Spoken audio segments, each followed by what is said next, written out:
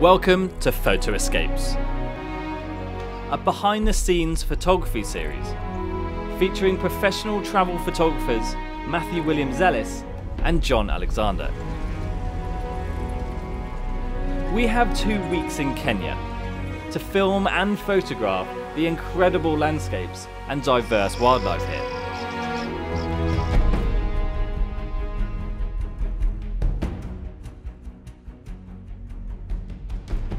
In this episode, we are in the breathtakingly beautiful Karama Eco Lodge. You join us on our first day here as we search for game. So we're currently standing face to face with over 100 buffalo. And we desperately chase the fleeting dramatic light at the end of the day. Check out this light behind me, it's just getting better and better. Can we stop, please? Thank you. Oh my God, this is going to be absolutely epic.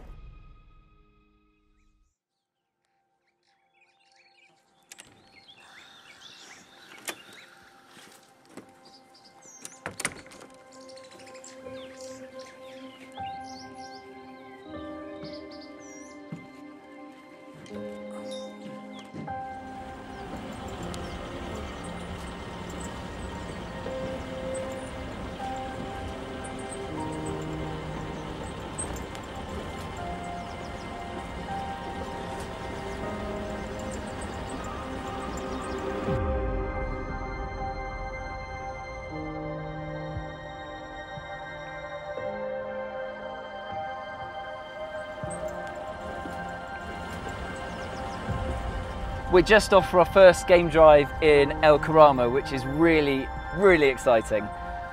Spotting wildlife in the Aberdares was fairly challenging because it was so closed in.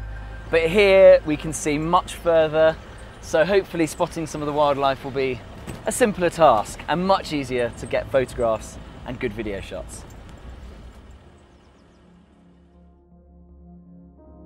This is where we're staying. The award-winning Karama Lodge on Karama Conservancy, in the heart of the most diverse habitat in Kenya. Positioned at 2,000 meters above sea level, it is located on a 14,000-acre working ranch, focusing on wildlife and habitat conservation. This inevitably attracts a huge variety of animals onto its fertile plains.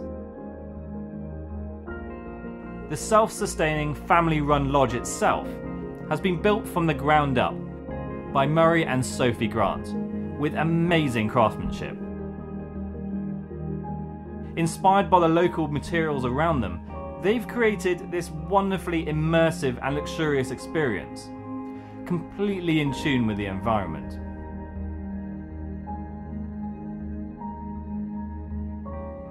Matt and I are here for 4 nights and are determined to cram in as much as possible to show you this incredible part of Kenya.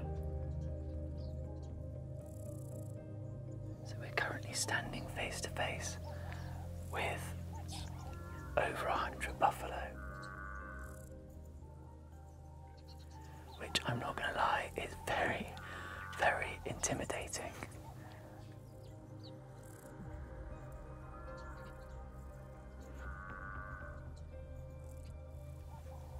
There's just 100 odd angry faces looking this way. But photographically, this is incredible.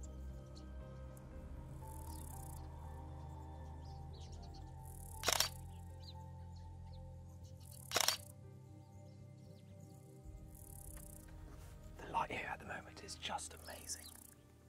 When it's all backlit, you've got the orange sort of light coming from the back of their ears, which looks amazing.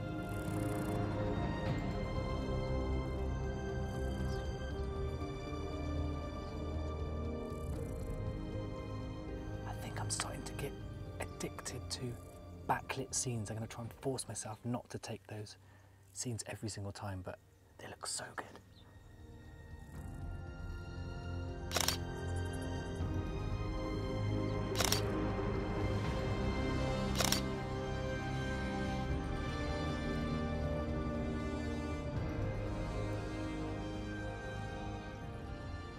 We had an hour spare in between our game drives.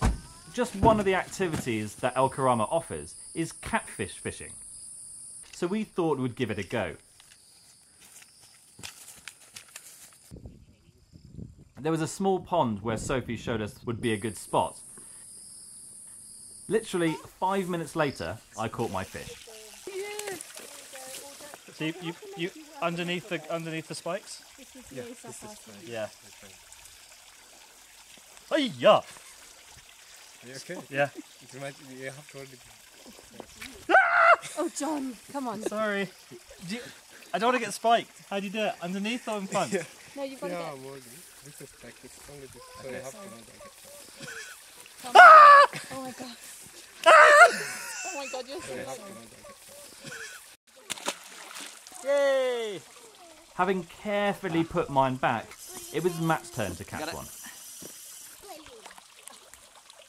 Probably Yeah. the same one. Probably the same one you got, John. No. Only the one that matters.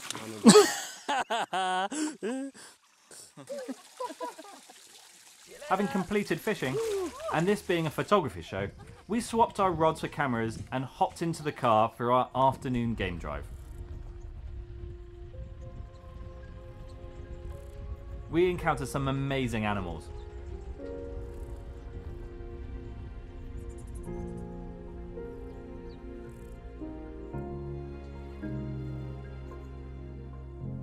But as a photographer, what you really want is to capture these animals in some dramatic light.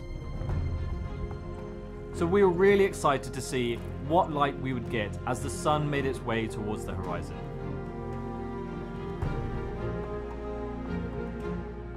As you can see behind me, the light is fading pretty fast now. So we're going to try and head up to this other hill, which hopefully will get the last bit of light so we can make the most out of this evening's drive. Hopefully, we'll find some more game. Come on! Leopard. Lion. Elephant, mongoose, impala, oryx. Really don't care, just want to find an animal. A few moments later, we got our answer. What? Elephant? Okay, we've just spotted some elephants up on the ridge. Can we stop here? Can we stop, please? Thank you. Oh my god, this is going to be absolutely epic.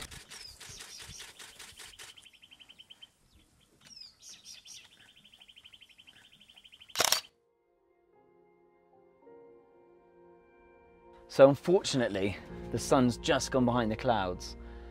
Fingers crossed it comes back out, although it does look quite unlikely because this shot, when it had that warm golden evening light, was just, I mean, it couldn't have been any better. And I was waiting for the shapes to be as defined as possible, so when their trunks were just curled up a little bit, not when they were kind of bunched against their body, just to really give you that elephant shape. So good. This is just perfect.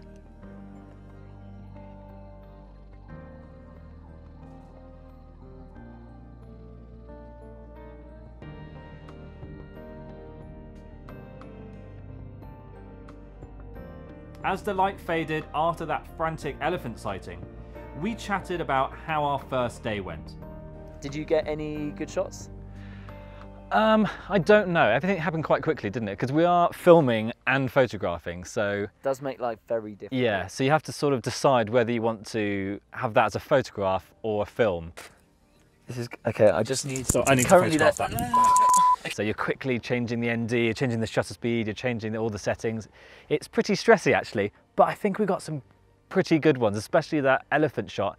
And I reckon those buffalo shots are going to be quite good as well. I think that buffalo scene was just awesome. We had backlight in one direction, side light in another direction, good sky, We had a bit of flies around their heads. It was really, really good. I think also that because I was videoing in super slow-mo then, you had all the like backlights of the ears and stuff and all the flies going past, so in slow motion I think that looked really cool. Definitely. And those elephants were just the most incredible way to end the day. Yeah. The last one is literally just heading off into the distance at the moment, and when we drove up to the brow of that hill and they were right on top with the amazing sky, like blue tones in the stormy sky, and then warm light. It was just I hope we captured incredible. that, because that light was fleeting at probably 30 seconds worth of light. Almost when we stopped, it just went flat, didn't just it? disappeared behind the bank of cloud. Dusk turned into night, and we headed back to base. What an amazing first day we've had in El Karama. We're so excited to see what adventures the next few days will bring.